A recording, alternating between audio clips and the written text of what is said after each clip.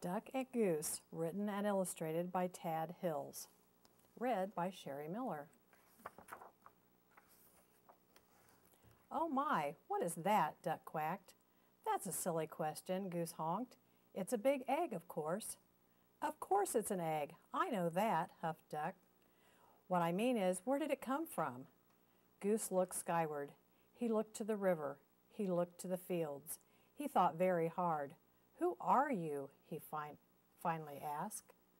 "I," said Duck, puffing out his feathered chest, "am the one whose egg this is. I saw it first." Goose quickly raised one webbed foot. "It's mine. I touched it first."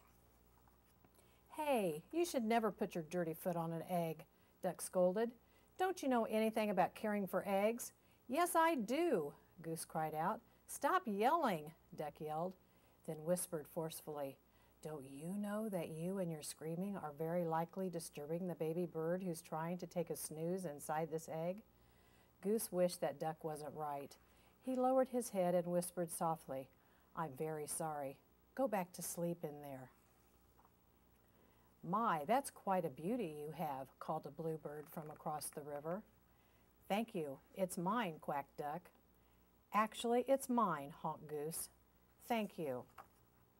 "So," asked Duck, "what do we do now?" "You should do something," suggested Goose. "Yes, you're right. Good thinking," agreed Duck. "Like what?" Duck and Goose each thought.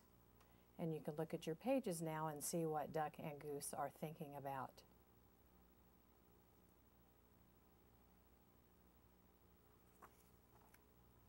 "Well, we must keep the egg warm until the fuzzy little occupant is ready to come out," said Goose. "Excellent idea!" exclaimed Duck. He pushed past Goose. "Step aside and I shall do just that." But Goose was quick too. After a flurry of fussing, grunting and groaning, slipping and sliding, honking and quacking, Duck and Goose found themselves back to back. "Scoot over, I don't have any room," complained Duck. "You are much closer to me than I am to you. Stop yelling in my ear, Goose." "Shh," Goose hushed, pointing at the round thing beneath them. "Yes, yes, yes, we must remember. Quiet, quiet, quiet. We mustn't disturb the little one." And so they sat very still and very quiet, waiting. For a long time they waited. They listened to the crickets chirp and the frogs burp. "I'm going to teach this baby bird to quack like a duck," Duck boasted. "Well, I'm going to teach it to honk like a goose," Goose honked back. "I'm going to teach this baby bird to waddle," Goose added. "So am I," Duck said. They heard the pitter-patter of the rain. "I'm going to teach this baby bird to swim," Duck said. "Me too," Goose said. To pass the time, they sniffed wildflowers in the warm sun and shared breadcrumbs while Goose taught Duck to honk.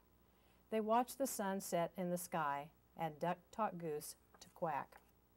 They counted the stars in the night sky. "Let's teach our baby to fly," said Goose. "Good idea," said Duck. "I'm sure our baby will be a fast learner," said Duck. "If it takes after you and me, I'm sure you're right," agreed Goose. Together they waited until... "Did you feel that, Duck?" Duck nodded. "Yes. Did you feel that, Goose?" Goose nodded. "It's time, Goose, it's time," Duck squawked. Quickly, Duck slid down and started running in circles around their egg. "What do we do now?" he hollered. "I think we should remain calm," Goose yelled.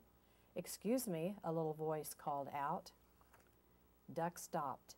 In all the exciting confusion, he had failed to notice the bluebird kicking their egg. "Can I play too?" she asked. "Play? This is no time to play," yelled Duck. "This is no time for games," yelled Goose. "And what's with the kicking?" "Well, I was only trying to get your attention," said the little bird.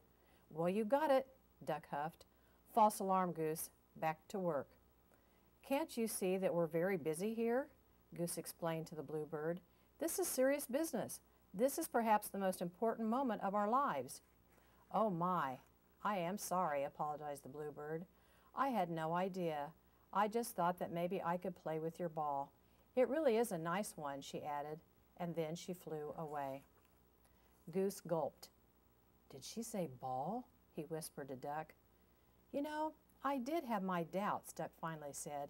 It is a bit squishier than most eggs I've seen. Yes, and I must say, I was somewhat suspicious of those big dots, Goose admitted. It may not be an egg, but it is lovely, said Duck. Oh, absolutely, Duck, Goose agreed. It's a keeper. As the crickets chirped, the frogs burped, and the grass swayed in a gentle breeze, Goose quacked and Duck honked, and the ball bounced, rolled, and sometimes even flew.